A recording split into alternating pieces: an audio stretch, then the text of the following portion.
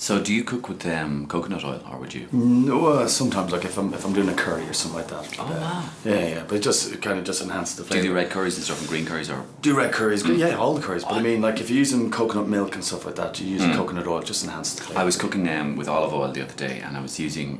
What were you cooking with olive oil? Well, it was actually a curry as well. I think it was a yellow. Oh. Never ever use olive oil when cooking curry. Why? No, because it overbearing on the flavour and stuff like that. So, but like if you're cooking a curry, the only time you use olive oil is on a salad. Absolutely, yeah. On a piece of bread with some cracked pepper. Yeah. Delicious. Or else if you're frying an egg. Yeah. Oh, actually, but I heard that using butter is actually, well, steaks, for example, you can use butter because. You use butter, but it's very bad, Phil. No, I'm not so sure. No.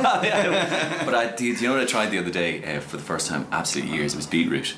And listen, I'll tell you about beetroot, right? Yeah. I've got about 396, take 4. I'll tell you about beetroot after. okay, great. And action. Where's me fucking money now? Where's me fucking money? No, you fucking You said Tuesday. You know I said Tuesday, I'm sorry. Hello. You said Tuesday. You know I think God, please. Where's me fucking money?